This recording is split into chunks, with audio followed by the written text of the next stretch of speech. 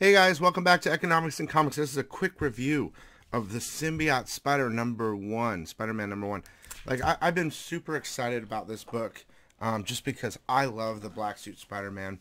I know a lot about it, and I know a lot of inside info from the creators and stuff like that. Let me say before we get into this review really quick, in a couple hours at 7 p.m. Pacific time, I am doing my new comic book day video early on purpose. I have exclusive access to pictures of comics that are extremely limited from a special company. They're very low print. There's only 100, 50, or 25. I mean, I don't know how much lower print you can get than that except one. But, well, I guess anything from 25 down to 1.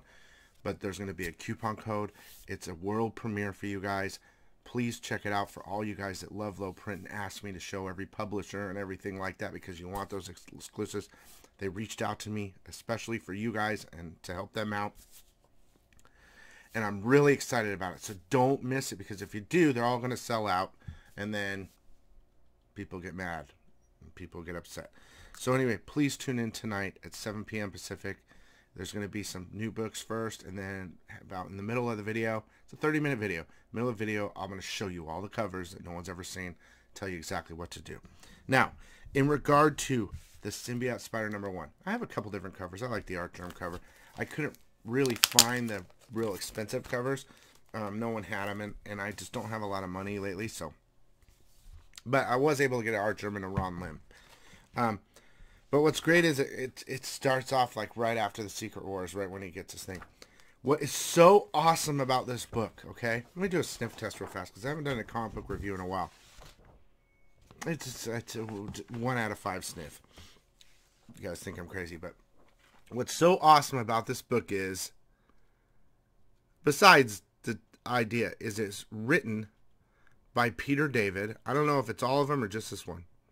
And the pencils are by Greg Land. Which means it's gonna be a good story and the art is gonna be incredible. When I was reading through it, I was just looking at the cover art alone. And dude, it's shiny and clean and glossy. The art inside, gorgeous. You know, a lot of comic books lack that. And having Greg Land in there it's unbelievable. It's unbelievable. I love it. Look, it even has the old Twin Towers. But look at that. That's gorgeous, guys.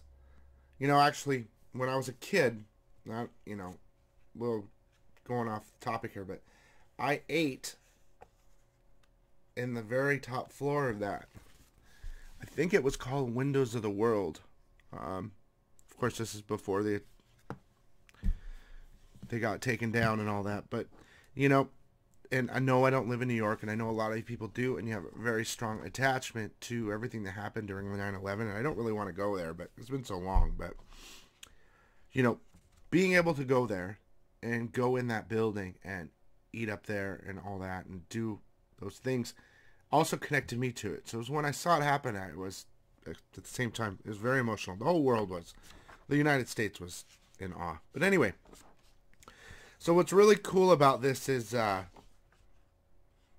know, and thank you again. I know it's years past, but everyone in New York that helped save all those people and do everything you guys went through and stuff, I hope you're okay, and I appreciate everything, and God bless America. That's kind of what I want to say about that. So it goes on the story of him in the suit, you know, and it's he's fighting Mysterio. Mysterio, like, he remembers something bad happens. He's fighting with Spider-Man, and he like remembers, or he escapes. Actually, he doesn't escape. He starts remembering what happened, and they go over a plan about, like, robbing a bank. So, Mysterio goes in there, and he robs a bank, and he uses his gas, and he puts it on people. And I guess one of the girls, the light is so bright because I'm changing my camera color. This girl right here, she takes off her mask and I guess dies. So, he's not a real bad guy, Mysterio, but he's upset because she died. So, then it goes back to Spider-Man fighting some people. Dude, I just love the art in this. It's unreal, man. He's fighting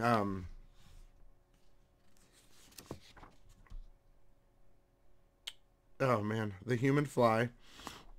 And, you know, Spider-Man's basically just whooping ass, and he saves, the Human Fly was stealing his piece of art, you know, he saves him. Then it goes back to Mysterio, and, or no, then it goes to Spider-Man with, the Black Cat. And they go, he takes her, they're out of costume. He kind of shows her that the symbiote suit gets on him and off him. And he's saying, oh, it's not an alien, it's just alien technology, which is interesting. They go to the gravesite of Uncle Ben, and when they're there, they see Mysterio. So Spider-Man trails him, and then he's like, why did you, why were you at that grave? Did you kill that girl? And he's like, Mysterio's like, hey, it was my sister, even though he was lying to get out of it. And he just enough to trick Spider-Man to freak him out so that he could get away. But when he gets away, he sees the symbiote coming off of Spider-Man. And it suggests that at the very end that he's going to try to go get the suit, which would be very interesting. But overall, it was an enjoyable read. It wasn't like super spectacular, but the art was great, and it's going to lead into something even better. I'm really excited for this whole Symbiote series. Again, it's like my favorite character. You know, I sat down with Jim Shooter at Comic-Con years back because I got a lot of signings from him, and he just loved to talk, and there was nobody there.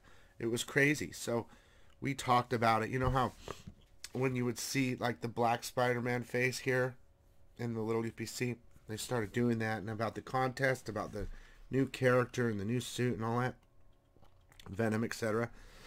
And how he was saying that Marvel was in a really bad spot at that time period of the comic book industry, basically like the death of Marvel.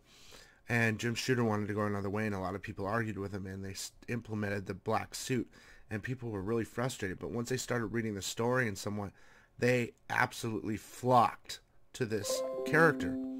So he was basically telling me it saved Marvel, the black suit Spider-Man. So, you know, to me, it's a super key. I try to pick up as many black suit first appearances and things like that if I can, if they're reasonable. And eventually,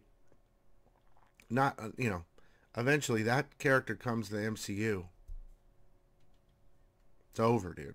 Those books are going to skyrocket. But overall, I really liked this book. I'm going to be getting the next one. I wanted to do a review on it at least. It's a simple review. I would suggest reading it, but the art's great. Even the coloring's great. This is a digital. Let's see. The inker is Jay Leinstein. But yeah, it's super awesome, man.